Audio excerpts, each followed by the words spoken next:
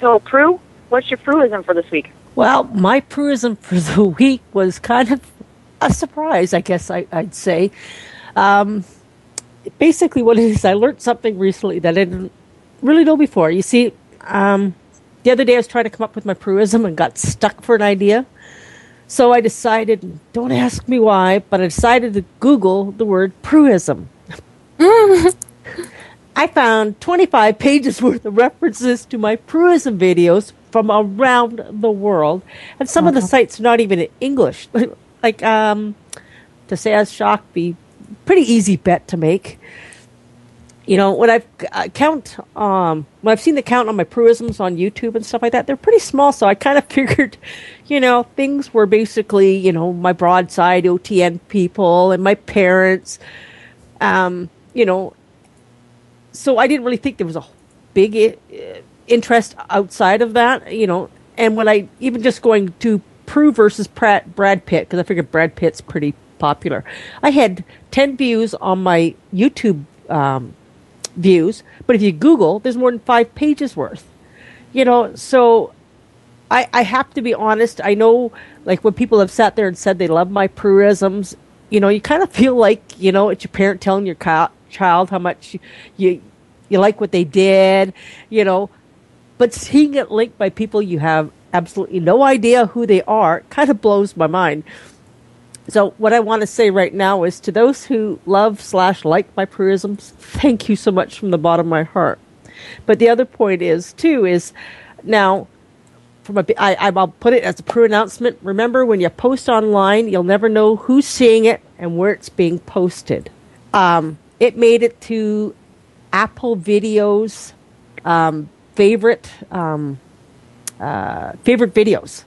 I'm like, okay, this is just really interesting. They had another one. The guy is into karate, but has a link to all our videos that is up on YouTube.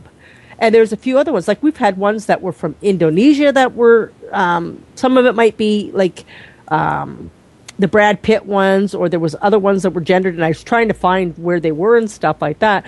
But you had to go through pages and pages and pages of it just to find where it was. But, there was stuff like it was in Russian and Czechoslovakian and one from Indonesia. Like, this just blew my mind, because wasn't expecting that. But, so, like, when people post stuff online, you got to be prepared to know that it's going to go everywhere. And there's a lot of people that you have absolutely no idea is going to see this. Prue is a thing! But, it's amazing what the internets can do. But it's a good lesson for you, too. I think everyone should Google themselves in some form or another. I have some rather humorous Google search histories in my past. Nothing like poor Kyle's had to deal with. I'm sorry. But one needs to know in case there's something interesting, and there are people with those names that might be similar to yours. You never know. But you should know what's out there about you, and you should know if things that you're doing are if you're posting online videos or blogs or pictures or whatever. Find out where that stuff is going. It's an education, but it also can make you rethink your online posting policy. Yeah, and the other thing too is, like, I Googled my name, but until the other day, I never Googled Prueism. So I know exactly, because there's a couple other Trish Prues down in the States and stuff like that. So, that's definitely something you should do, because that can affect your employment, prospects too. Well, in this economy, you definitely want to do that. When I've Googled myself, and just like the Kate, I don't do my full name because I just don't ever use it online. Unless someone calls me it, and that's just, whatever. There's a doctor with my same name, like a physician, and apparently some other artist, and there's a distinct difference, so no one will mistake it. It's funny. Pop-Tart crap versus mine. What else? Oh, and there's an actress, and Oh, I don't remember. It was a while ago. I think it might have been a couple doctors. Anyway, I don't know. But then if you Google my little alias thing, then it's just me. So hooray! Well,